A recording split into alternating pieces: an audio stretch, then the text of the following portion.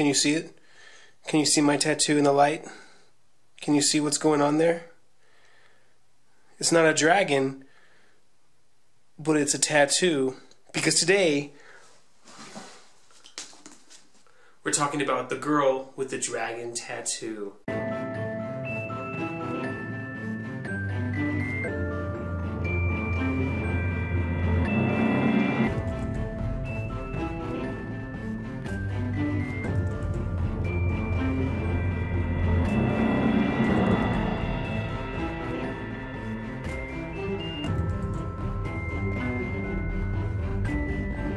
This is Rex Supernova. Hello, my YouTube friends, and I hope this finds you well. So this is part 4 of our second week of December book haul. I'm reviewing quickly all of the books I've read in this past week, and the fourth one is The Girl with the Dragon Tattoo. This book has been on my radar for about 4 years now. It's been on my radar for 4 years. I tried reading it a few years back, couldn't get into it. It wasn't interesting to me, which I can't understand now because I read this whole thing, okay, in under 2 days. It wouldn't let me out of its grasp. It wouldn't let me out. And I had no choice but to stay up all night reading. I didn't sleep during, I just read. That's all I did. I cleaned the kitchen, fed the dogs, and I read the book. It wouldn't let me go. So this is The Girl with the Dragon Tattoo by Steig Larsson, Left Us Too Soon. Steig Larsson also wrote The Girl Who Played with Fire and The Girl Who Kicked the Hornet's Nest. Now, I just picked up The Girl Who Played with Fire today at the library, and I plan on starting that today. I already started it, actually, as soon as I got back from the library. So I'll be reviewing that here in a couple days, maybe a few days. But this was originally published back in 2008, or the translation was published in 2008. The book is 590 pages. Such a great novel. Entertaining, terrifying at some points. Quite terrifying, to the point where I didn't want to read with the door of the bedroom open because I was afraid that Harriet's killer was going to be around the corner waiting for me. And she wasn't. If you've read the book, if you've seen the movie, I haven't seen the movie. I started the Swedish version this morning, couldn't get into it. I feel like there's some disconnect between... I wish I knew Swedish so I could read it in Swedish, but I don't. I'd like to know what the difference is between the dialect and the pacing and the momentum. It was translated by a British translator who goes under Reach Keeland, but I wish I knew. Wish I knew it in its original text, but I don't, unfortunately. So I have to settle for what's in my imagination through this phenomenological gap that's been created through the translation. But nonetheless, such a great read. Gave it another shot. I was at the library, thought, you know what? Why not? Whenever I go to the library, I always pick 5 or 6 books, knowing that I'm going to only read 2 or 3 of them, but I like to give myself options. And this one stuck so gnarly onto me. Such a brutal book, beautifully paced, beautifully plotted, just such a wonderful read. I can't stress that enough. I give it, maybe it's because I'm high on Larsson right now, because I've been reading all night for the past 2 days, but I would give it easily a near 5 out of 5. Okay, we're going to call it a 9.95 out of 5. There are some parts where I really didn't care about what happened, but I knew that he had to wrap things up about the plots and everything. Certain things happen in the exposition that need to be dealt with in the conclusion and all that stuff. And I really didn't care about it. I kind of sped through some of it. But 90% of the novel totally grips you. You just want to suck it all up. It's wonderfully done. So let me get you on some synopsis here. There are 2 major characters. Actually, there are 5 major characters, but there are 2 protagonists, and they work in tandem about halfway through the novel. That they actually, their paths meet. So you have Michael Bloomquist, and I'm probably butchering the name. If I'm butchering the name, I apologize. If you put it in the comments below, I'm going to ignore it. No, I'm just kidding. Go ahead and put it in the comments below. Let me know how you're supposed to pronounce these things. Put it phonetically in there for me. But I'm gonna Americanize the shit out of this stuff.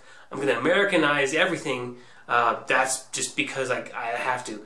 So Michael Bloomquist is a journalist, an investigative journalist who specializes in financial investigations, corporate finances specifically. He's being sentenced to prison for a few months and has to pay a giant sum of money because he's being convicted for libel, accusing of a corporate mogul of doing some very mischievous things without having proof. So, as I am also an English and college tutor, I also always want to stress to you, cite your sources. Cite your sources. I don't care if you do it in MLA or APA. Cite your sources. Tell me where you get your information, or I'm going to hold you for libel, and you're going to be Michael Bloomquist in The Girl with the Dragon Tattoo, but probably not as cool, because no one is as cool as Michael Bloomquist and Lisbeth Salander in The Girl with the Dragon Tattoo. Phenomenal couple, phenomenal pairing. Well, let me get you caught back up. So, Michael Bloomquist is being charged. He doesn't have to serve his sentence for 5 or 6 months into the future. He gets a call all of a sudden from an elderly man, Heinrich Wenger, who is in Hedesby. He wants Michael to investigate a murder that happened nearly 44 years ago of his niece. And he gives him incentive. I am going to give you, the man, everything that you need to rectify the situation with the law. Your magazine, Millennium Magazine, this is one of the Millennium Trilogy. Everything you need to correct your reputation, your finances, your job, your judicial standing. I'm going to give it to you on a silver platter, and I'm going to give you $4.5 million if you can at least spend 1 year living in this area, researching how this woman was murdered and thus disappeared, because she's my niece. And Michael takes the offer. Now, Michael was referred to Henrik because he has a history with him, and because he was researched by another researcher who is Lisbeth Salander. I'm not going to give you all the information because I really feel that you should read this novel if you haven't already.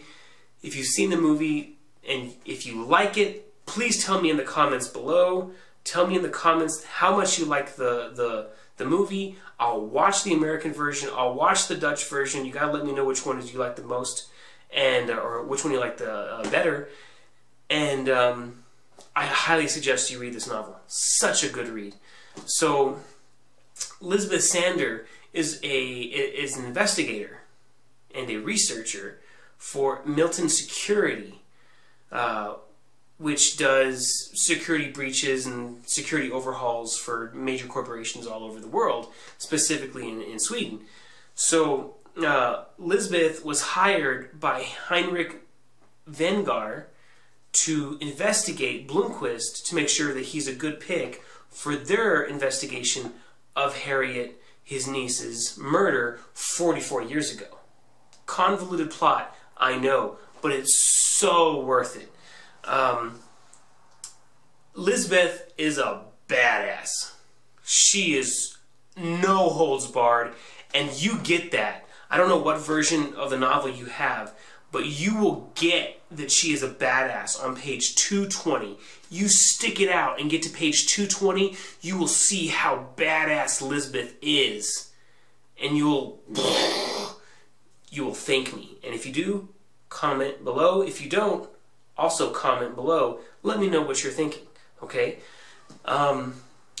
Michael and Lisbeth team up later on, and they solve this murder. Now, I usually don't care about spoilers, but because this is a mystery thriller, I'm going to leave all spoilers out. Okay, I'm not going to tell you anything other than a brief synopsis of what happens.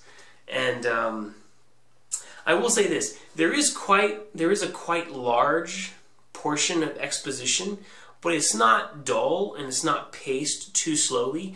It's paced just perfectly to keep you engaged, or at least to keep the regular reader engaged and attentive and wanting to move forward. By page 120, you're rewarded, heavily rewarded. The first scene in and of itself is a nice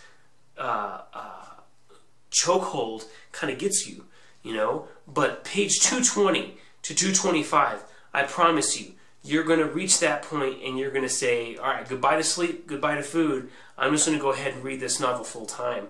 And I'm not going to care anything about anything else. And that's exactly what happened to me. So this is a wonderful novel. I got part 2 today. I'm going to give it a near 5 out of 5, 9.5 out of 5. Steig Larsson, The Girl with the Dragon Tattoo. Also, look at my tattoo. I'm going to show you my tattoo. If you guys have a tattoo out there, please tell me what it is, or send a picture in the comments if you can. And let's talk about tattoos also. What does your tattoo mean? What does your tattoo mean? Okay, The Girl with the Dragon Tattoo, Steig Larsson, 2008, 590 pages. Highly recommended. I can't recommend it enough. Please go read it. Have a wonderful day.